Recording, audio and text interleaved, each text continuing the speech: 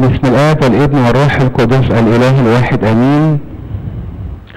يفتح ولا أحد يغلق. مين هو اللي بيفتح؟ ربنا، ومحدش من أي مخلوق تاني يقدر يقفل. النهاردة هتكلم معاكم عن الموضوع ده من خلال حاجة اسمها نهر الفرات. نهر الفرات، حد سمع عن نهر الفرات في الكتاب المقدس؟ نهر الفرات جه في الكتاب المقدس. نهر الفرات سمعتي عنه قبل كده؟ ايوه، اللي كان في جنة عدن بالظبط كده. تعالوا كده نشوف ايه اللي حصل في نهر الفرات.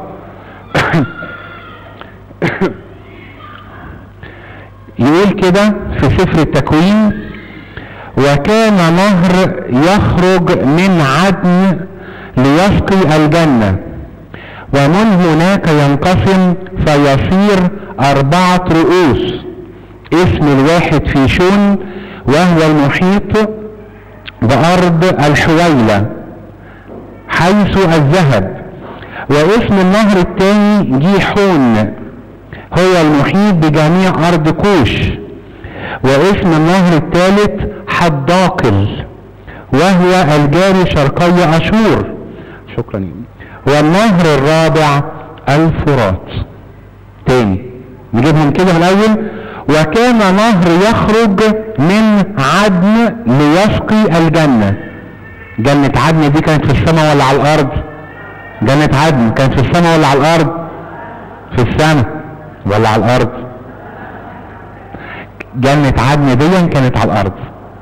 اللي كان عايش فيها آدم وحواء كانت على الأرض. كانت على الأرض هنا عند العراق كده، عند العراق. عارفين العراق الموجودة دلوقتي كانت عندها كده جنة عدن، هي عند العراق كده. فايه بقى الحكاية؟ جنة عدن دي ربنا بيقول لنا عنها ايه؟ كان بيخرج منها نهر، بيخرج كده من جوه جنة عدن كده نهر. يحصل له ايه النهر ده؟ ومن هناك من جنة عدن النهر اللي خارج كده ينقسم الى 4 رؤوس. اسم الواحد راس من الراس اللي انقسمت دي اسمه ايه؟ فيشون، وهو المحيط بجميع ارض الحويلة. كان في ارض هناك كده اسمها ارض الحويلة، يخرج نهر كده هو منقسم من النهر اللي خارج من جنة عدن، يخرج راس كده منه تسقي ارض الحويلة دي. يخرج راس تانية، نهر تانية يخرج منه يعمل ايه؟ واسم النهر التاني جيحون، وهو المحيط بجميع ارض كوش. كان في ارض اسمها ارض كوش، يخرج النهر التاني ده يسقي ارض كوش. واسم النهر الثالث حداقل، نهر كده اسمه حداقل، وهو الجاري شرقي اشور. كان في بلد اسمها اشور، كان يخرج النهر ده ويجري في شرق اشور دي يروي المنطقة دي. والنهر الرابع الفرات. ايه بقى موضوع النهر دوت؟ ايه موضوع النهر؟ علامة يشير النهر اللي خارج من جنة عدن، وينقسم ل4 رؤوس، وكل نهر كده انقسم او كل راس انقسمت كده تروي حتة ارض، تروي حتة تانية، حتة ثالثة، حتة رابعة. النهر اللي خارج من جنة عدن يشير لايه؟ الروح القدس، روح الله. الجنة تشير لايه؟ حضن الله. والروح القدس يشير لايه؟ روح الله. يخرج من الله يروح فين بقى روح الله؟ يروح على 4 اتجاهات. 4. طب ليه يا رب قلت 4؟ ليه ما كانوش 3 أو 5 أو 7؟ اشمعنى ال4 بالذات؟ اشارة لايه؟ للكرة الارضية. 4 جهات الارض، شمال وجنوب وشرق وغرب. يخرج يعمل ايه؟ يسقي. يخرج يعمل ايه؟ يسقي، يسقي. روح الله يروح لكل العالم يسقي.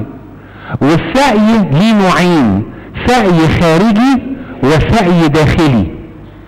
لما يروح روح الله عشان يسقي حاجة من الاثنين، يا يسقي في الخارج يا يسقي من الداخل، يا يسقي في الخارج والداخل مع بعض. طب الخارج يسقي مين؟ غير المؤمن. الانسان اللي مش مسيحي غير مؤمن روح الله يروح له ويشتغل فيه ويسقيه، بس يسقيه منين؟ من الخارج. طب والانسان المؤمن روح الله يروح له يسقيه منين؟ من الخارج ومن الداخل ايضا. تقول الكلام اللي انت بتقوله ده جبته منين يا ابونا؟ هقول لكم دلوقتي ايات الكتاب المقدس. خدنا اول عبارة، نهر يخرج من جنة عدن، ومن هناك من الجنة ينقسم الى 4 رؤوس، ويروح في كل بلد يسقيها هناك. يقول لك وهو يسقي، وهو المحيط بأرض الحويلة. والتاني يقول لك ايه؟ النهر التاني جيحون هو المحيط بجميع أرض كوش. والنهر الثالث حداقل وهو الجاري شرقي عاشور، بيحيط بيها ويجري فيها. يعمل ايه؟ يسقيها. بس خلي بالكم دوت بيسقيها ايه؟ من الخارج، من بره. يعني ايه روح الله يسقي من بره؟ يعني يحرك العقل عشان يفهم، يعمل معجزات علشان الناس تآمن. روح الله بيشتغل من الخارج، هنشوفها بالتفاصيل بعد شوية. تقول لي طب والتانية بتاعت الداخل بقى في عندك آية ليها؟ اقول لكم نشوف ربنا يسوع قال ايه في انجيل يوحنا اصحاح 7. من آمن بي كما قال الكتاب تجري من بطنه، حد يعرف يكمل؟ انهار ماء حي. من آمن بي، من آمن بي يعني مين دلوقتي؟ بيتكلم عن مين؟ عن العالم ولا عن المؤمن؟ عن المؤمن. من آمن بي يحصل له ايه اللي يآمن بربنا؟ تجري من بطنه انهار ماء حي. قال هذا عن الروح الذي كان المؤمنون به مزمعين ان يقبلوه. يعني لما ربنا قال كده كان يقصد بالكلام بتاعه على ايه؟ الروح اللي المؤمنين كانوا هيقبلوه. احنا خدنا روح الله امتى؟ في المعمودية ولا في الميرون؟ في المعمودية خدنا الولادة الجديدة، وفي الميرون روح الله ايه؟ سكن في داخلنا. طيب يقول لك قال هذا عن الروح الذي كان المؤمنون به مزمعين ان يقبلوه، لان الروح القدس لم يكن قد اعطي بعد، لان يسوع لم يكن قد تمجد بعد. روح الله ما كانش لسه اعطي في الداخل، كان روح الله بيعمل في العالم كله. لان في آية في الكتاب المقدس تقول ايه؟ لا يستطيع احد ان يقول ان المسيح رب الا بالروح القدس. يعني محدش يقدر يؤمن بربنا يسوع الا من خلال ايه؟ الروح القدس. طب الروح القدس هيعمل ايه؟ هيشتغل فيه، هيفهمه الصح من الغلط، هيفهمه بالمعجزات، هيفهمه بالنبوات اللي جت من آلاف السنين واتحققت في المسيح. روح الله بيشتغل في العالم كله عشان يأمنوا بالرب يسوع. تقول لي طب واللي آمن؟ اللي آمن بالرب يسوع هيحصل له ايه؟ روح الله ايضا يعمل فيه، بس فين بقى؟ في الداخل. من آمن بي كما قال الكتاب تجري من بطنه انهار ماء حي. كلمة بطنه، بطنه اشارة لايه؟ هل في الداخل جواكي كده تشعري بايه؟ انهار ماء حي. ليه قال كلمة انهار؟ ما كان يقول كلمة نهر ماء حياة. ليه قال انهار ماء حي؟ هتشعريها من جواكي كمؤمنة بالرب يسوع. يحصل لك ايه جواكي؟ انهار. ليه قال انهار؟ لان ثمار الروح القدس كتيرة: محبة، فرح، سلام، وداعة، طول أناة، لطف، صلاح، ايمان، تعفف. كل واحدة من دول عبارة عن ايه؟ نهر اسمه نهر المحبة، نهر اسمه نهر الفرح، نهر اسمه طول الأناة، نهر اسمه الوداعة. ايه بقى احنا بنتكلم عن ايه النهارده؟ يفتح ولا احد يغلق. طب هيفتح ايه بقى؟ يفتح الانهار، يفتح انهار ماء الحياة. طيب وبعدين ربنا بيتكلمنا عن النهر. ايه هو النهر ده؟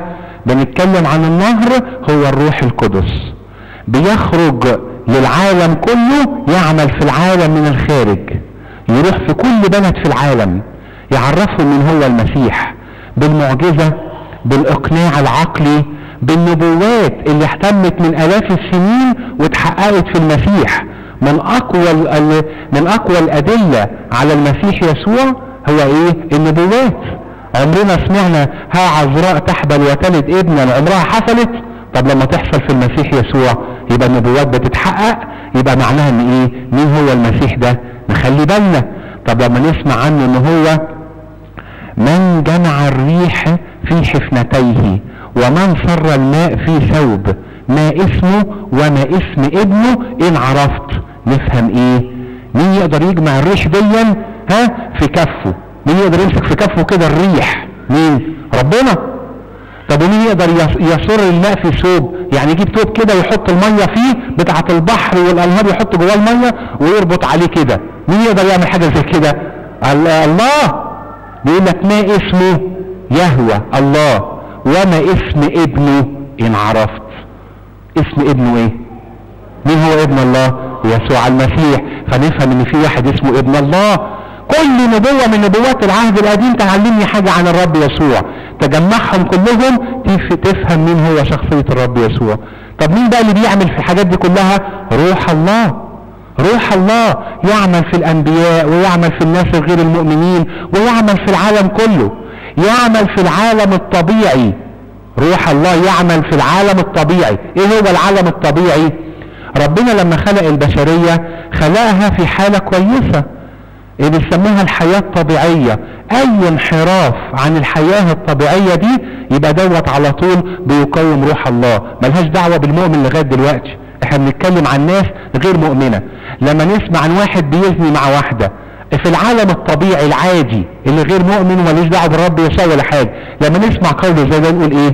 لا دي حاجة مرفوضة. الحياة الطبيعية بترفض حاجة زي كده، ما ينفعش الكلام ده، لان دي ربنا خلقها في الانسان بالطبيعة، والضمير بتاع الانسان بيتعب من حاجة زي كده نتيجة ان روح الله عمال ايه كده غلط. تسرق، تاخد حاجة مش بتاعتك غلط، تقتل حد غلط. الله يا جماعة الناس دي مش مؤمنة. يقول لك ايوه ما روح الله بيشتغل في العالم كله بالحياة الطبيعية، دي حياة طبيعية العادية. تقول لي طب والمؤمن بقى يمتاز بايه؟ عنده الحياة الطبيعية وعنده روح الله بيعمل في داخله بالحياة اللي ايه؟ فوق الطبيعة. فوق الطبيعة. النهاردة بقينا نجاهد ونحاول ونتعب ان احنا نعيش انهي حياة؟ اللي فوق الطبيعة ولا الطبيعية؟ دلوقتي كلنا بنحاول في ايه؟ في الطبيعية. فوق الطبيعة دي حاجة كده يعني من ضرب الخيال. ايه الحاجات الحلوة دي؟ ايه الكلام الكبير ده؟ مع انك انت كمؤمن المفروض تعيش الطبيعية والايه؟ والفوق الطبيعة. فوق الطبيعة. تقول لي طب فوق الطبيعة زي ايه؟ اقول لك من ضربك على خدك الايمن حول له الاخر. دي طبيعية ولا فوق الطبيعة؟ فوق الطبيعة. احبوا اعداءكم، باركوا لاعينيكم، احسنوا الى مبغضيكم، صلوا لاجل الذين يسيئون اليكم ويضطهدونكم. طبيعية ولا فوق الطبيعة؟ طبيعية ولا فوق الطبيعة؟ فوق الطبيعة. تقول يا ابونا مين يستحمل؟ مين يستحمل؟ احبوا اعداءكم يعني لسه شاتمني احبه؟ باركوا لاعينيكم. واحدة بتتعاند بتقولك انت كذا وبتشتمك وبتسبك وبتعمل وانت بتباركيها، يا رب سامح، يا رب اغفر، ملناش غيرك، وانت بتراضيها. تقدري على الكلام ده؟ تقدري ولا ما تقدريش؟ لو روح الله يعمل في داخلك، من امن بي كما قال الكتاب تجري من بطنه انهار ماء حي. هيحصل لك ايه لو روح الله بيجري في بطنك في داخلك من جوه؟ تقدري تعيشي فوق الطبيعة. تقدر تعيش فوق الطبيعة، تبقى انسان فوق الطبيعة. ازاي؟ بروح الله اللي بيجري جواك. لكن النهارده بقول لحضراتكم عشان روح الله اللي في داخلنا انطفى، فبقينا نسعى ان احنا نخلي بالنا من الطبيعي. معلش سامحي المره دي، معلش احتملي شويه. كل ده عباره عن كلمات ايه؟ الانسان الطبيعي بنقولها له، لكن انت مش طبيعي، انت فوق الطبيعه، انت اعلى من الطبيعه. مش انت، لكن مين؟ روح الله اللي بيشتغل جواكي.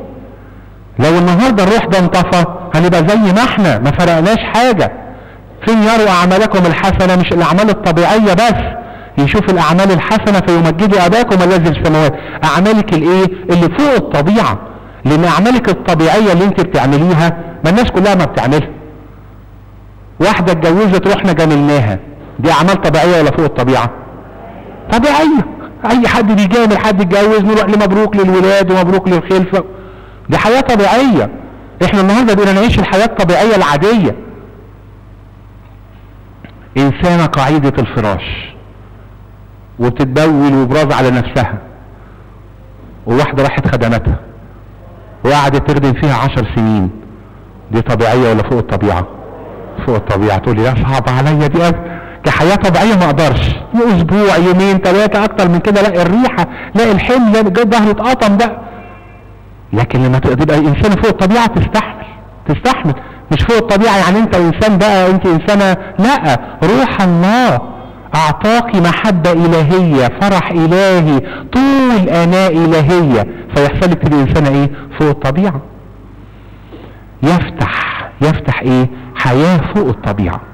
ولا احد يغلق. تقول يا ابونا ده انسان يا ابونا صبر قوي، ده انسان معدي، ده انسان يا مين يقدر بعد كده يقف قدامه؟ مش يقف قدامه كدراع ولا في اللسان ولا مين فينا اللي يكسب التاني، انا كلام احسن منك ولا انت اللي احسن مني، كل ده حياة طبيعية. لكن اللي فوق الطبيعة ده من يستطيع ان يقف امامه. ليه؟ لان الله فتح له حياة فوق الطبيعة من خلال ايه؟ روح الله اللي بيعمل في داخله. طب روح الله يعمل في الداخل يديني ايه؟ انهار ماء حي. نهر اسمه نهر الايه؟ محبة، اللي هي ثمار الروح القدس. محبة، فرح، سلام، طول اناة، لطف، صلاح، ايمان، وداعة. تقول ده انسان وديع، ده انسان عفيف، وداعته دي ما شفناش زيها قبل كده، وديع، انسان وديع قوي. اصل دي ثمرة من ثمار الروح القدس يسكبها روح الله في مين؟ في داخل المؤمن. خدنا لغايه دلوقتي ايه؟ الموضوع بتاع النهارده اسمه ايه؟ الذي يفتح ولا احد يغلق. هناخدها من انه اتجاه، طبعا ليها معاني كتير قوي الايه، لكن هناخدها من انه اتجاه. انفتاح ايه؟ روح الله. لما روح الله ينفتح في داخلك كمؤمنة. اتكلمنا عن نهر اسمه نهر ايه النهارده؟ نهر الفرات، ولسه هنتكلم بقى عنه في مثال بقى تطبيق عملي. هنشوف نهر الفرات ده بيعمل ايه. فهمنا نوعين. النهر اشاره لروح الله، روح القدس. النهر لقينا منه حاجتين، نهر بيخرج من جنة عدن ليسقي، ويخرج الى 4 رؤوس، وكل راس بتسقي حتة. ليه اشارة ل4؟ ليه؟ معناها ان روح الله يذهب الى العالم كله، بيروح لكل انسان مؤمن وغير مؤمن، مسيحي وغير مسيحي، انسان ملحد ما يعرفش ربنا منكر وجود الله، روح الله بيروح له. ما تفتكروش ان روح الله ساكت، روح الله بيشتغل في الكل، بيعمل في الكل عشان يأمنوا ويعرفوا مين هو الله. طيب والمؤمن بقى؟ قال لك المؤمن بتجري من بطنه انهار ماء حي. قال هذا عن الروح الذي كان المؤمنون مزمعين ان يقبلوه، اشارة للروح القدس. مين مش فاهم لغايه دلوقتي؟ كله تمام؟ تعالوا نطبق الكلام ده على حياتنا من سفر ارميا، نشوف ربنا قال لنا ايه، ويبقى خلاص الموضوع بتاع النهارده خلص كده. سفر ارميا اصحاح 13 من الايه 1 من 1 ل 11. هقراها مع حضراتكم الاول على بعضها وبعدين افسرها سنه بسنه في حياتنا تمشي ازاي. هكذا قال الرب لي. مين اللي بيتكلم؟ سفر ارميا. فمين اللي بيتكلم؟ ارميا النبي. بيقول ايه ارميا النبي؟ هكذا قال الرب لي اذهب واشتري لنفسك منطقة من كتان وضعها على حقويك ولا تدخلها في الماء. فاشتريت المنطقة كقول الرب ووضعتها على حقوية، فصار كلام الرب إلي ثانية قائلا خذ المنطقة التي اشتريتها التي هي على حقويك وقم انطلق الى الفرات. الفرات اللي هو ايه؟ نهر الفرات. واطمرها هناك. اطمرها يعني ايه؟ ادفنها هناك. اطمرها هناك في شق صخر. فانطلقت وطمرتها عند الفرات كما امرني الرب. وكان بعد ايام كثيرة ان الرب قال لي قم انطلق الى الفرات وخذ من هناك المنطقة التي امرتك ان تطمرها هناك. فانطلقت الى الفرات وحفرت واخذت المنطقة من الموضع الذي طمرتها فيه، واذا بالمنطقة قد فسدت لا تصلح لشيء.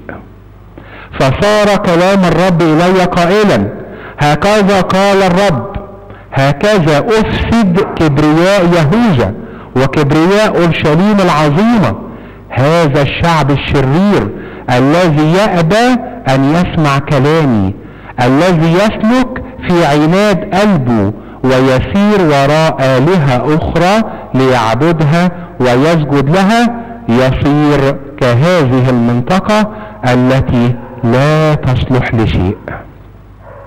لأنه كما تلتصق المنطقة بحقوي الإنسان هكذا ألصقت بنفسي كل بيت إسرائيل وكل بيت يهوذا، هكذا يقول الرب، ليكونوا لي شعبا واسما وفخرا ومجدا، ولكنهم لم يسمعوا. ايه الموضوع؟ ربنا كلم ارميا قال له ايه؟ هكذا قال الرب لي. ربنا قال له الارميا ايه؟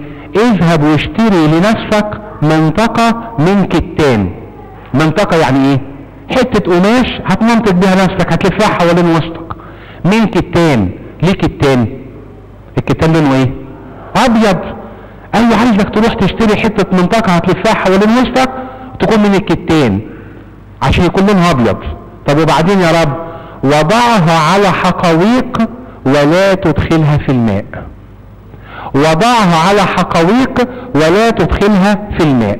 ارميا اشارة الى مين؟ السيد المسيح. المنطقة اللي من الكتان اللي لونها ابيض اشارة الى مين؟ حضرتك وانا، كل واحد مننا. لوني ابيض ليه؟ لان التصقت بالمسيح. مش قال له هات منطقة من كتان وضعها حوالين حقويق بس ما تدخلهاش في المية، ما تخليش المية تقرب لها. فراح جايب حتة منطقة من كتان قماشة كتان كده ولفها حوالين وسطه. وبعدين ارميا اشارة للسيد المسيح. المنطقة اللي من الكتان اللي هي اشارة ليا وليكي. لونها ابيض ليه؟ ليه لونها ابيض؟ لان احنا بقينا ملتصقين بمين؟ بالسيد المسيح. تبررنا في دم المسيح فابيضينا، بين كل نجاساتنا وخطايانا اتشالت عننا. طب ايه المرحلة اللي جاية؟ المسيح عمل اللي عليه، ربنا يسوع عمل اللي عليه، لصقنا بنفسه، خد لحمنا ودمنا وطبيعتنا وفدانا، وبقت هذه الطبيعة مبررة ومقدسة. وانت اصبحت ابيض وانا اصبحت ابيض من خطيتي. طب فاضل لي ايه يا رب؟ اعمل ايه الخطوة اللي جاية بقى؟ قال لك الخطوة اللي جاية دي بتاعتك انت. انا كربنا عملت اللي عليا. ايه الخطوة اللي عليا؟ ان انا ادخلها في المية. بس المشكلة بقى هنا ان ربنا قال له اعمل ايه؟ لا تدخلها في الماء. الماء اشارة الى ايه؟ الماء طالما ان احنا بقينا بيض يبقى خدنا المعمودية خلاص. ها؟ لا مش الخطية. الماء، نهر الفرات اشارة الى ايه؟ ها؟ روح الله، الروح. المية، النهر دايما في الكتاب المقدس كلمة نهر اشارة لروح الله في الغالب يعني. كلمة مية اشارة الى ايه؟ ها؟ الروح الله. فاكرين السامرية؟ اعطيني يا رب من هذا الماء لكي لا اعطش ايضا. قال لها ايه؟ الماء الذي انا اعطيه ينبع فيك حياة ابدية. فالمية اشارة الى ايه؟ روح الله، الروح القدس. فقال له اشتري منطقة، اشتريها. ليه تشتريها يا رب؟ لان ربنا اشترانا بايه؟ بدم. ارميا اشارة للسيد المسيح. ارميا اشترى المنطقة، معناها ان السيد المسيح اشترانا بايه؟ بدمه. المنطقة لونها ابيض. ليه بقى لونها ابيض؟ لانها ملفوفة حوالين حقوي السيد المسيح، اتبررت، خدت دم المسيح. قال له لكن ما تدخلهاش في المية. معناها ان المنطقة دي ايه؟ ما فيهاش روح الله. روح الله اللي فيها منطفي. طب وبعدين تقول لي ازاي؟ ما خلاص اتبررت. اقول لك اتبررت، لكن المرحلة بتاعت الحياة اللي احنا عايشينها انت خلاص خدت دم المسيح وروح الله بقى ساكن فيك وبقيت ابيض. فاضل بقى مرحلة حياتي دي يا اما روح الله اللي جوايا هينطفي يا اما هيدنه مشتعل، يا اما هطفيه يا اما روح الله ملتهب في داخلي. فقال له ما تدخلهاش في المية. طالما انا ما ادخلهاش في المية معناها ان روح الله فيها ايه؟ منطفي. اعمالها شريرة، سلوكها مش حلو، فيها حاجات تغضب ربنا برغم ان هو عمل اللي عليه كإله. طب وبعدين نكمل اللي حصل. فاشتريت المنطقة كقول الرب ووضعتها على حقوية. نفذت كلام ربنا. اشتريتها زي المسيح اشتريها بدم وضعها على حقويه، معناها انها اصبحت مبرره بدم المسيح. فصار كلام الرب الي ثانيه، دي بقى الخطوه الثانيه اللي هي عليا وعليك، قائلا خذ المنطقه التي اشتريتها التي هي على حقويك وقم انطلق الى الفرات واطمرها هناك في شق صخر. خد المنطقه دي بقى اللي كانت على حقويك دي واعملها ايه؟ روح انطلق، يعني روح عند نهر الفرات، عند نهر الفرات، واطمرها في شق صخر. اطمرها يعني ايه؟ ادفنها في شق صخر، يعني قد النهر اهو بيجري كده، حته صخره جنب النهر، وادفنها عند الصخره دي كده، صخره مشقوقه، شق صخره كده مشقوقه، ودخل ايدك كده يدفنها، دفنها جوه الصخره دي. طب نهر الفرات بيجري فين؟ جنب الصخره. طب النهر والميه اللي في الفرات دي بتعدي في الصخره ولا جنبها بس؟ اطمرها هناك في شق صخر جنب النهر. يعني الميه وصلتها ولا لا؟ الميه مش واصله لها. نهر الفرات اشاره الى الروح القدس، والروح القدس ايه؟ مش واصل لقطعه الكتان، لكن هي ايه؟ مدفونه مطموره في شق صخر. بمعنى اخر مدفونه بالحياه، مدفونه بالحياه. شكرا. عايش وانت ميت. مين ربنا قالها لمين؟ للمرأة اللي هي اللي جت في سفر الرؤيا، ها؟ لها اسم انها حية، ها؟ هو ايه؟ وهي ميتة. ابني هذا كان ميتا فعاش، حالة موت، مدفونة، برغم ان النهر عمال يجري جنبها اللي هيحييها، لكن لا، هي مدفونة بالحياة، مدفونة بالحياة، والنهر جنبها اللي هيحييها يعطينها ايه بقى؟ يعطينها ما هو فوق الطبيعة، لكن هي مدفونة جنبه ومش عايزة تقرب له ومش عايزة المية توصل لها. عشان كده قال له ما تخليش المية تقرب، لا تدخلها في الماء. طب وبعدين يا رب؟ قال له خذ المنطقة التي اشتريتها التي على حقويك وقم انطلق الى الفرات واطمرها هناك في شق صخر. فانطلقت وطمرتها عند الفرات كما امرني الرب. وكان بعد ايام كثيرة ربنا صبر عليها ولا ما صبرش؟ صبر. المية عمالة تجري جنبها، اشربي منها، تروحي فيها، انغمسي في المية، خلي روح الله يخش جواك ويشتغل. ابدا. وكان بعد ايام كثيرة صبر عليها ربنا، ان الرب قال لي قم انطلق الى الفرات وخذ من هناك المنطقة التي امرتك ان تطمرها هناك. فانطلقت الى الفرات وحفرت واخذت المنطقة من الموضع الذي طمرتها فيه، واذا بالمنطقة قد فسدت لا تصلح لشيء. ياه، صعب قوي. بعد ايام كثيرة، بعد سنين عمر عشتها 80 سنة 50 سنة 100 سنة، بعد ايام من عمر كتيرة، بعد ايام من تاريخ البشرية من ادم لغاية نهاية عمر البشرية، بعد ايام كتيرة هيجي ربنا ويشوف اخبار قطعة الكتان ايه؟ للأسف لقاها ايه؟ قد فسدت، وبعدين لا تصلح لشيء. ياه، تخيل لو يوم القيامة النهاردة، تخيلي لو دلوقتي ربنا قال عمري انتهى، جاء ربنا دلوقتي بيقول لك هذه هي ساعة انتقالك، ساعة الرحيل النهاردة. هل هسمع من ربنا انك انت فاسد لا تصلح لشيء، ولا هسمع نعيما ايها العبد الصالح الامين؟ متوقفة على ايه؟ ان اخش في المية. متوقفة على ايه؟ ان انغمس في المية. طب انغمس فيها ازاي؟ تقول لي يعني اعمل ايه يا ابونا؟ اقول لك ربنا حط لك التدريب اللي تمشي بيه. ينبغي ان يصلى كل حين ولا يمل. تعالوا الي جميع المتعبين وثقيل الاحمال وانا اريحكم. تقول لي طب عندي ضيقة، في مشكلة بمر بيها، هعمل انا ايه؟ اقول لك ربنا قال لك تعمل ايه في المشكلة؟ حاضر. ربنا قال كده في العالم سيكون لكم ضيق. طول ما انت عايشة في ضيقة، كل ما انت عايشة في ضيقة ممكن في لحظة تنفجري، زي امبارح ما حصل في كنيسة العذراء الأولى. في لحظة ما حدش ضامن حاجة، خلاص. في العالم سيكون لكم ضيق. طب اعمل ايه؟ اتصرف ازاي؟ تيجي آية جميلة تقول ايه؟ صابرين في الضيق مواظبين على الصلاة. نفذي كلام ربنا، هنصبر وهنواظب على الصلاة. يجي ربنا يقول لك من يأكل جسد ويشرب دمي يثبت في انا فيه. يجي ربنا يقول لك كنت جوعانا فاطعمتموني، عطشانا فسقيتموني، مريضا فاتيتم الي زرتموني، ما فعلتموه باحد هؤلاء الاصاغر فبي قد فعلتم. نفذي، اعملي حد من الصغيرين اللي محتاج للاكل للشرب للمريض روحي واعملي. من حوالي كده مثلا سنة في بنات في ملجأ كده هو بيجوا يعترفوا، فالمهم المس بتاعتهم بتجيبهم وبعدين لقيت بنت مثلا في اولى ابتدائي قالت لي يا ابونا انا عايزه اعترف. قلت لك عايز؟ فقالت لي انا بخاف بالليل. قلت لها ليه بتخافي ليه؟ قالت لي احنا في الجمعيه مع بعض بنصلي وبعد كده بيطفوا النور وكل واحده تخش السرير بتاعها تنام. بعد ما بيطفوا النور بلاقي نفسي قاعده في الضلمه وقاعده في السرير لوحدي وببقى خايفه. وقالت لي تعبير حلو قوي، نفسي ماما تاخدني في حضنها. صدقوني قالت لي كده، نفسي ماما تاخدني في حضنها، ما فعلتموه باحد هؤلاء الاصاغر فبي قد فعلتم. المهم بعدها باسبوعين 3 لقيت واحده في نفس العماره اللي فيها الملجأ دي جايه بتعترف يعني.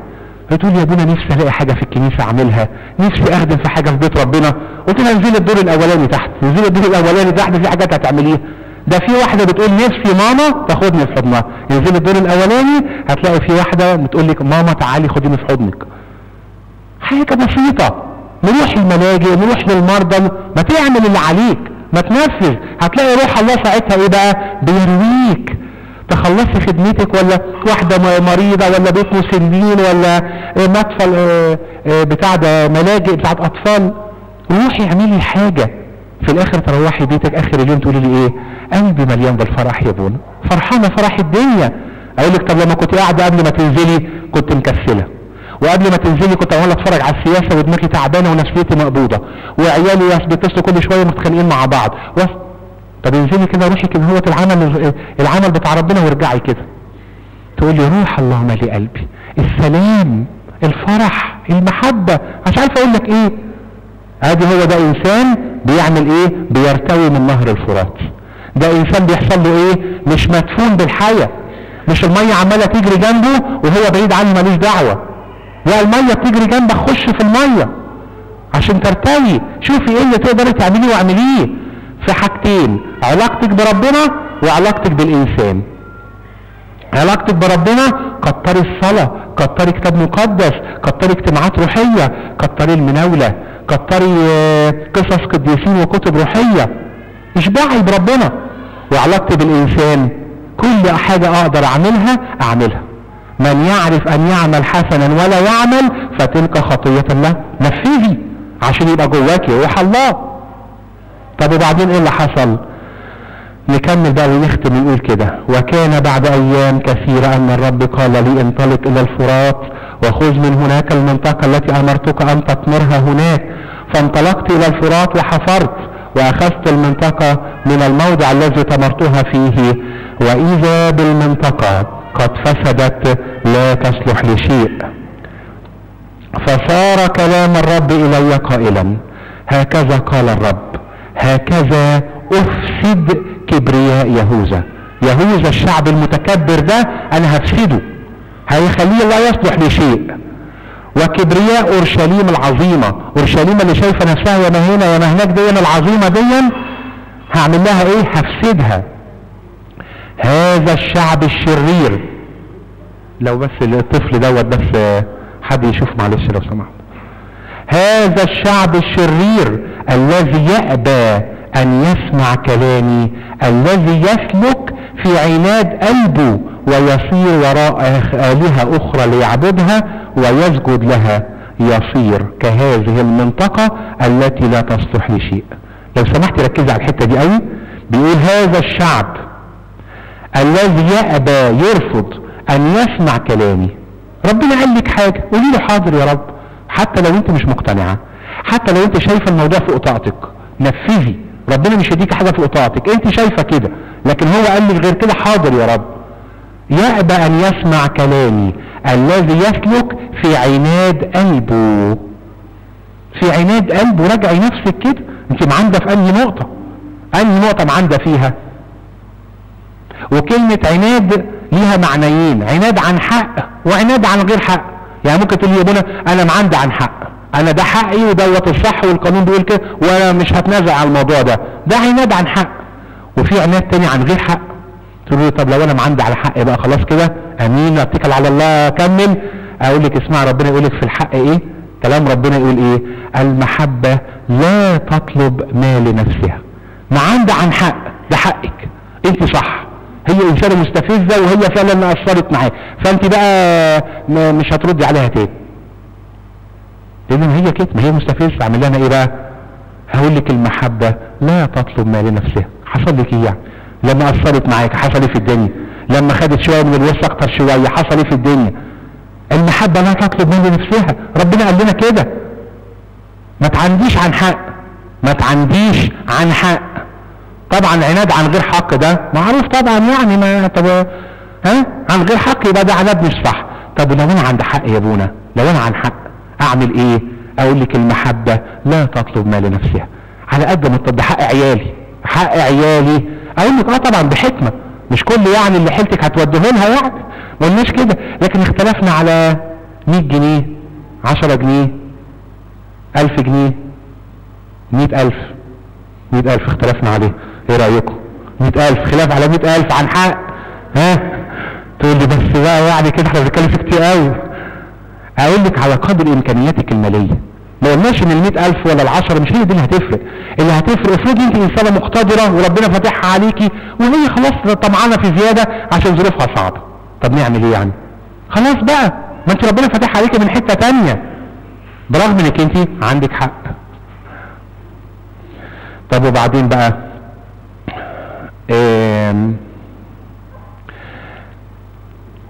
هذا الشعب الشرير الذي يأبى أن يسمع كلامي، الذي يسلك في عناد قلبه ويصير وراء آلهة أخرى ليعبدها ويسجد لها، يصير كهذه المنطقة التي لا تصلح لشيء. بيقول عنه ايه؟ شعب يسير وراء آلهة أخرى ليعبدها ويسجد لها. يعني ايه بقى؟ دي نقطة حكم تحكم في حاجات كتير قوي. اللي انت ماسكة فيه ده عبارة عن آلهة. يعني ايه آلهة؟ حاجة متحكمة فيكي هتموتي عليها نفسك فيها قوي يبقى اصبحت آلهة. الحاجة اللي تتحكم فيك قوي كده ونفسك فيها قوي، بلوزة معينة، بيت نفسي اشتريه، عربية جديدة، غويشة، ايا كان، اي حاجة تحس ان هي متحكمة اصبحت بالنسبة لي ايه؟ اله. فربنا رفضها تماما. وبعدين يختم يقول لأنه كما تلتصق المنطقة بحكوي الإنسان هكذا ألصقت بنفسي كل بيت إسرائيل. بيفسر بقى المثل اللي قاله، كما تلتصق المنطقة بحكوي الإنسان هكذا ألصقت بنفسي كل بيت إسرائيل. قلنا الأرمية شخص مين؟ إشارة لمين؟ للسيد المسيح. والمنطقة اللي التصقت بحكويه إشارة ليا وحضرتك لكل البشرية. ربنا ألصقنا بنفسه. طب ألصقتنا بنفسك ليه؟ عايز مننا ايه يا رب؟ ليه تلصقنا بنفسك؟ لانه كما تلتصق المنطقة بحكوية الانسان هكذا الصقت بنفسي كل بيت اسرائيل وكل بيت يهوذا يقول الرب. اسمعوا ليه ربنا الصقنا بنفسه؟